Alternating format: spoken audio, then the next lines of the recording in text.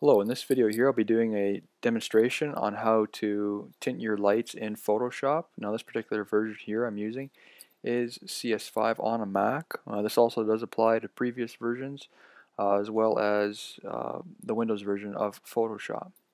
Now in this video here I'll be doing the demonstration on the taillights and fender light itself. Now this does also apply to say if you're tinting your headlights or fog lights. First, what we want to start by doing is selecting your marquee tool here, making sure you have your base layer selected of your image itself. Just want to go around and select your lights. What I'll be doing here actually is selecting the taillights and leaving them on one layer itself, and then putting the fender light on a different layer. Now, to keep the taillights together, so we want to make sure that the tint does go the same to both taillights themselves. And with the fender light here, we'll be doing actually a different little trick with it, so I'll just show you that in a minute. So once you have this selected here, we'll go to Edit, Copy, Edit, Paste. So it automatically makes a new layer for you. Now we'll just label this one as taillights. Then we'll also do the same with the fender light itself. So we'll select the fender light, moving back here, making sure you have your background layer selected. Go to Edit, Copy, Edit, Paste.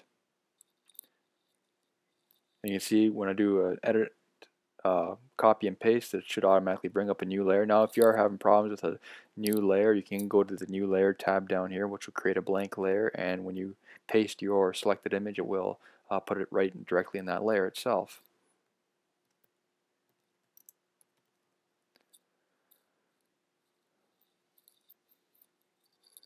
Okay, just to show you what I have selected now. Now moving on to the taillights itself, what we'll do here is actually delete the surrounding area around the lenses itself, and we'll do the same with the fender light. So selecting your lasso polygonal tool, we'll go around here.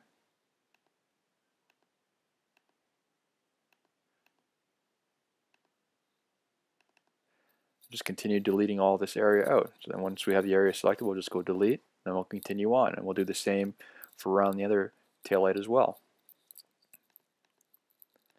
Now just skipping ahead here a little bit, just put these in one folder here just to make things a little easier.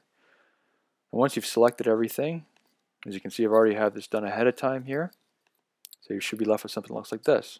So once you turn your bottom layer on, you'll have something that looks like this.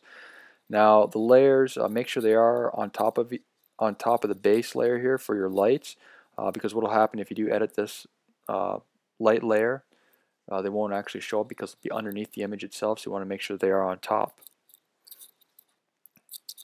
So next we'll move on. With the taillights here, what we're going to do is we'll double click on it and we'll bring up the layer style options. Go to color overlay here. Now it's automatically selected as red. Say if you're doing a red tint, what I do here, just do about a 20%, and then select OK. Now you can see the orange does show through here a little bit, so what we want to do here then is select your sponge tool, and I'll make sure to select it to desaturate. I've done it about 15% here. You can probably do it about 20%. You don't want it too strong because it'll pull actually too much color out.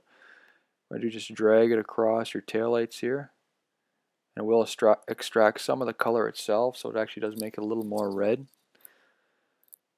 So you should have something that looks like that. Now if you're moving on to something else here, now say if you want to do a black tint, now you just go down here, click the red, go all the way down to black, and then you should have something that looks like this once you're done.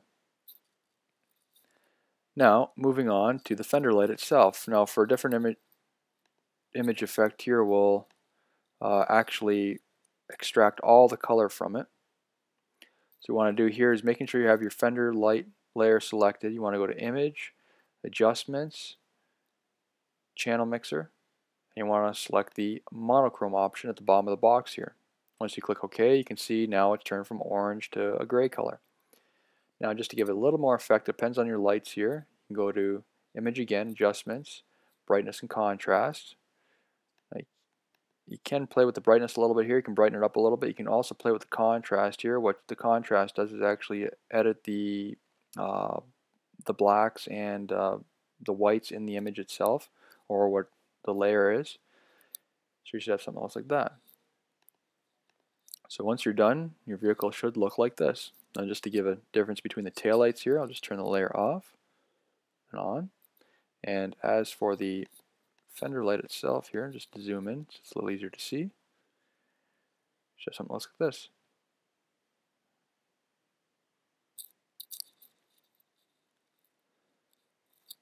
Now thank you for watching my tutorial video. If you have any comments or questions, please don't hesitate to post them. Also, if you want to keep in touch with further videos, please subscribe to my channel and rate my video. Thank you.